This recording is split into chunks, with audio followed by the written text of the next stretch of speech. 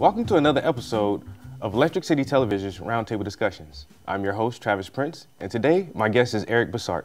Hey Eric, how's it going? Hey Travis, thanks for having me on. Yeah, dude. So, really big honor to have you here. You're kind of like one of my favorite local artists. So for the viewers who aren't familiar with you, just tell us a little bit about yourself, where you're from, where you grew up at, what school you went to, some things like that. Sweet, thanks man. My name's Eric Bassart. I'm a local illustrator and mural artist. I grew up in Ambler, a little town outside of Philly. I've been doing murals mostly in the Scranton area for the last 4 or 5 years, here and there. Yeah, I do that, illustration, painting, freelance, things like that. So where'd you go to school at? Sweet. I went to college at Marywood University. Nice. For about 4 years. I graduated with a BFA in illustration, which is really helpful. There's some really good teachers there. They have great facilities. And it just gave me the foundation to really explore my own style and my artwork going forward after that. Nice. So a BA in art. So you're like a legit artist, like the real deal. Yeah. No one's ever asked me to see that. It doesn't really matter. It's how good are you at painting? How good are you at drawing? Yeah, so you've been an artist your whole life, since childhood, like that art kid, and just grew up into it, or is it something you discovered later in life? Oh no, absolutely. Since I can remember, I've always been the most extra kid in each art class I've been in since kindergarten or first grade. I was really just I do it all the time. I have pretty terrible ADHD, so to kind of concentrate on what the people were saying in class, the teachers, I would just draw. It sort of anchored my mind there. So I was just drawing for hours every day in class. Yeah, then around 16, one of my art teachers just told me you could do something with this, with your life, and he kind of set me on that path. Mr. Miller, he was my high school art teacher. Nice. He's the man. Yeah, he set me up with college prep stuff, some pre-college courses at Tyler, things like that, just all the resources I would need to get into college, and then to be successful there. So yeah, around 16, I started really pushing it, taking every art class I could, going to Tyler for high school level or unaccredited courses. Yeah, and then I just kept going from there. Wow, so at 16 you were already taking college courses? Uncredited, but yeah, but it was still. I would be doing print shops and figure drawing, nude figure drawing, and Tyler had really good variety of models. They would have very Rubenesque large women and skinny dudes, and it's it's a good program there. Yeah. So besides your art teacher, who else kind of motivated you or inspired you at that young age, your early years or teenage years? Were there any other influences that you saw that really just solidified in your mind, this is what I want to do? Yeah, my pops is pretty big into drawing. He taught me some of my earlier foundational skills. Your father's an artist? Yeah. Not professionally, but he's very good. Yeah. Technical ink drawing. It taught me how to draw monsters and stuff, and dinosaur teeth. Oh, wow. Stuff like that while I was real young, and then they just kind of expounded on those skills. So, yeah, I think, and then aside from that, I just really liked the act of doing drawing. I liked little storytelling and little, conflicts and expressions and emotions on the page. I just really enjoyed doing it. So you started out doing illustrations and drawings and stuff. What pushed you to do these larger format murals that you've been doing for the past couple of years? Yeah, so when I was at Marywood, to pay for my apartment, I would I worked summers as a house painter. So I would get up on these lifts. I learned how to use ladders, different paints and. So this is just normal remodeling. Yeah. Home decor, Painting painting your room yellow or painting kitchens and bathrooms and stuff like siding. that. But Yeah. I sort of amassed a large amount of skills in that area. So then I started just combining the illustration with those big painting skills. So then I already knew how to use the ladders and the lifts and the brushes and the rollers. But now I could take what I was learning on the studio and put that on larger walls with those skills. So who gave you your first commission for a mural? Ryan Nat, I think. Really? Yeah, Ryan commissioned. He owned at the time Electric City Escape. Okay. And he commissioned me for, I believe, $500 to paint a collaboration mural with him on the side of levels. That would be the Scranton mural. That was one of your first murals, right? Yeah, Ryan funded that out of pocket. Wow. That was my first paid mural commission. So. Thanks, dude. That's actually one of my favorite murals, Ryan. One of the first murals that I actually took notice to, and I was like, right down the little alley, you drive by, I was like, that's pretty dope. I took a picture in front of that mural a couple times. Yeah, it's a little banger. Got lucky on that. So, what other kind of projects are you currently working on? Right now, just murals. It's sort of the end of the end of the season. Yes. So I'm just like slammed with murals. Like I'm working on a very large, my biggest one so far, down in Wilkes right now with Grayson. Okay. Hava Art, he's amazing. Definitely is. Fantastic, man. He can render like, amazingly. He can render. So, yeah, we're doing like a bunch of like famous people from the 50s on a large wall with a big colorful background. That's pretty much it. Aside from that, I'm doing Inktober. It's like a yearly drawing challenge. Yeah. I've been following you on that. That's pretty good stuff you're putting out there. So with the Inktober, this is just pen and ink on paper? Yeah, I'm using Copic markers, which I guess counts as ink technically. It's alcohol ink, but yeah, it's just on my sketchbook. Start them off in pencil, ink them up with I use a Japanese calligraphy pen. Nice. And then just color them with Copics. So what's your favorite medium to use? Because I follow your art, and you use a lot of different mediums, from paints to markers, pens, even your digital art, which is amazing as well. So do you have a favorite? Do you feel more drawn to one style or medium than the other? Yeah, I just like drawing. So painting is cool, but I really just like drawing. So I sort of fall in and out of love with certain things, but the constant is usually like my ballpoint Bic. Yeah. It's just that cheap thing you get like Staples for like 80 cents a pen. It's just an incredibly versatile tool, and you can build things up really slowly. Like you can drag it with almost no pressure, and it makes like a practically invisible line, or you can push it into crush the tooth of the paper, and it's nearly like pure black. So it's like very few tools besides like a pencil have that level of versatility. Nice. How do you feel your art has changed over the years, since you've been taking art really seriously since a teenager? And I can imagine that your skill, your talent, as well as you yourself as a person have changed and grown over the years. So do you see a growth in your art and a change in your art, and where could you define that at?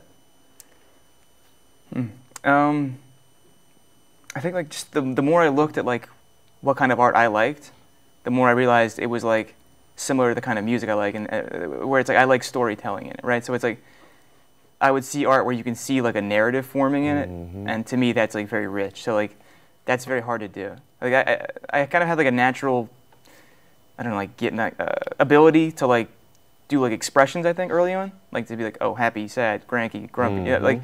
But then like to actually convey like a narrative, I had like very little ability to do. So I'm sort of trying to move more towards that, like story-driven. What kind of stories do you want to tell with your art? Sort of like almost like pulp narratives. I like I really like gritty action stuff, like like not violent things, but like very exciting things, like conflicts.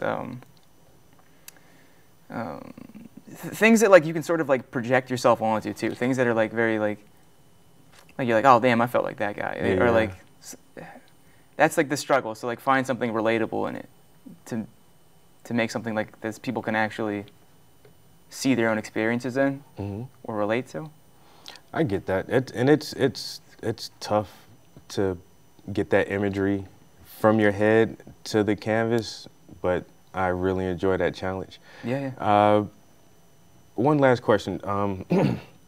Now you do a lot of figurative art.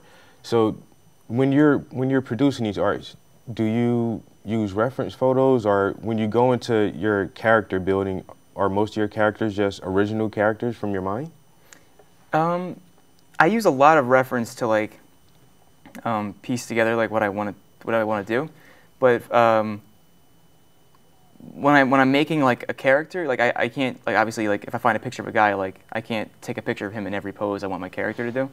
So what I use like formulas. Like there's this old drawing book series by Andrew Loomis, and one of them is for portraits, right? Yep. So there's almost like a formulaic way of doing heads. Yeah.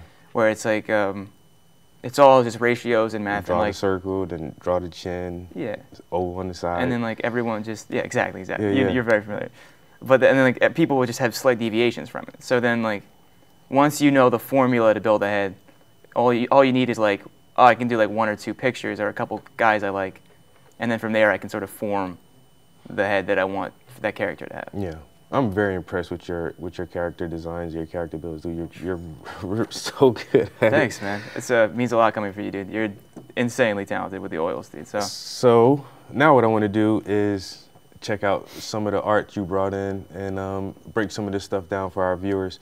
So this piece you have here, does this have a title to it? Complimentary? I think Complimentary? I don't name my stuff too. Yeah, it's kind of hard naming to put names on it. My names are really basic when I do it. But once again, just seeing your work up close, the first thing that really strikes me is like the boldness of your strokes. You have, you make really big, pronounced strokes that are very deliberate, like the stripes on a tiger, the highlights on her calf and on her knee, whereas like even myself, because I compare my techniques to a lot of other artists' techniques. Like I'm always trying to like fine line it and brush it, and your strokes just seem like so deliberate and so strong and so bold. It really makes them stand out a lot more. So is this an original character design that you did? Yeah. This is I just wanted like to mirror the orange of the tiger and the hair, Mm-hmm. and then like throw in a couple of other elements just to make a cool thing. And what medium is this here? It's mostly golden fluid acrylics Okay. with a little bit of F&W Golden ink, I believe, is the brand for that gold. In the the sword that she has? Yeah. That's some kind of ink. I believe it's F&W. That's awesome how you put the glitter effect in there. And I'm really partial to women smoking. I've done several images with women smoking. It just looks so cool.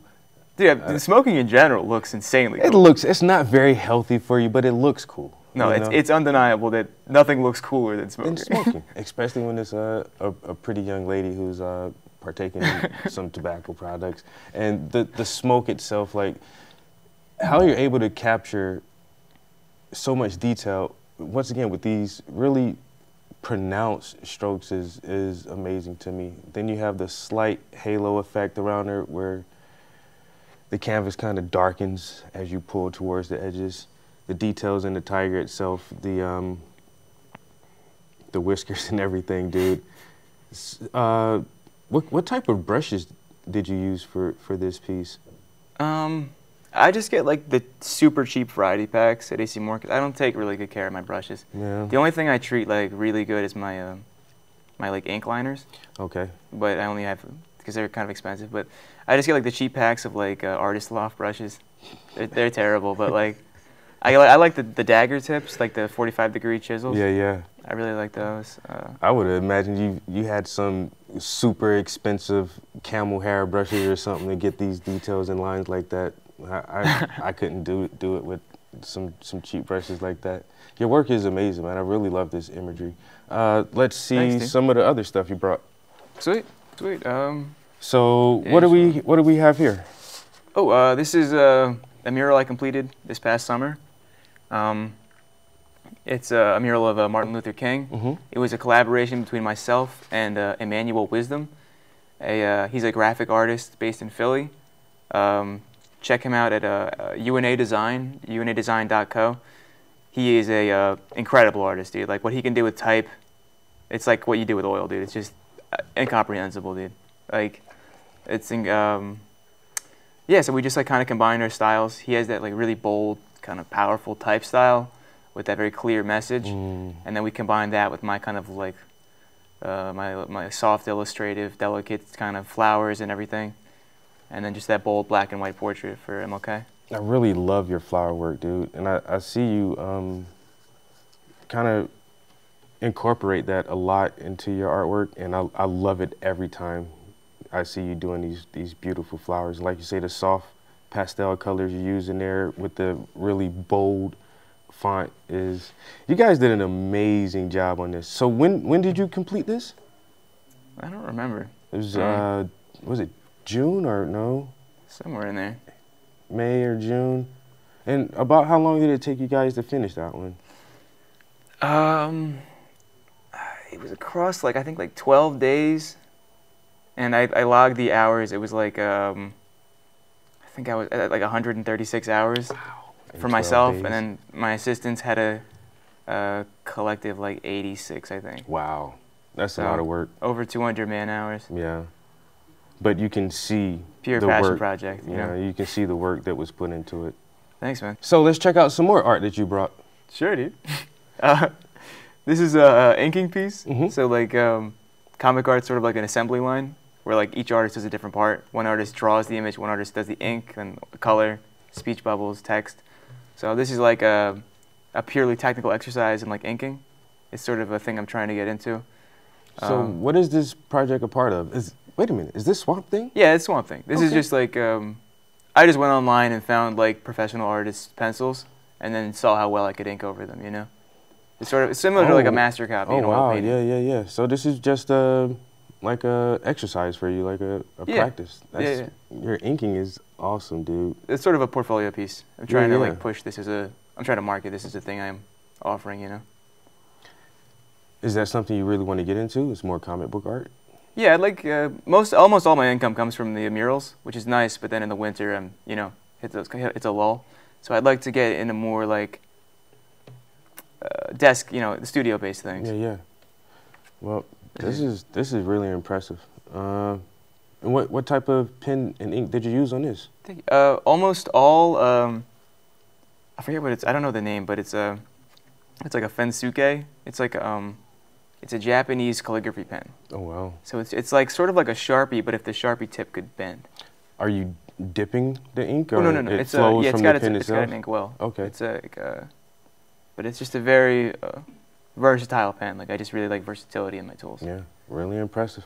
Let's check out some more stuff. Sweet, dude. So checking out this next piece from you, I love your signature, by the way. It's so dope with the crown. Thanks, man. This is another original character design? Yeah. This is another original piece. I did this one in a ballpoint pen with a little bit of ink wash for that snake. Ink wash, describe that to me. You just take like pure black ink and then you form like different darknesses by different dilutions of water. So Okay. like, you know, you want it to be like almost white, you just put a tiny drop of that black ink in a water. And then if you want it to be like middle gray, you know, half ink, half water. 50 Shades of Grey. Exactly, dude. Once again, your line work is so exquisite. Your hashing and everything is just so detailed. Does this character have a name? Not yet. This is an early version of a character that I fleshed out significantly more since. Mm-hmm. I was just sort of playing with the dress and the hair a little bit. Does the mouse and snake have any significance, or? It's, kind of. I don't. Not really. It just looks cool. Yeah, I like it. It's sort of like symbolic, maybe, but like not literally.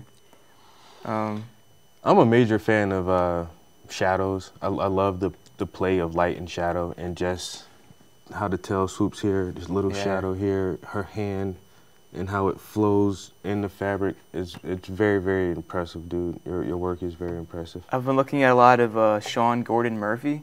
He's Not a familiar. comic book artist. He does I think he's got a Batman run still going, Okay. or Harley Quinn run now. The Batman run might be over, but he's done a bunch of like things with like Image Comics, and like the way he uses the black, it's like incredible. Yeah, Image was my favorite comic book company.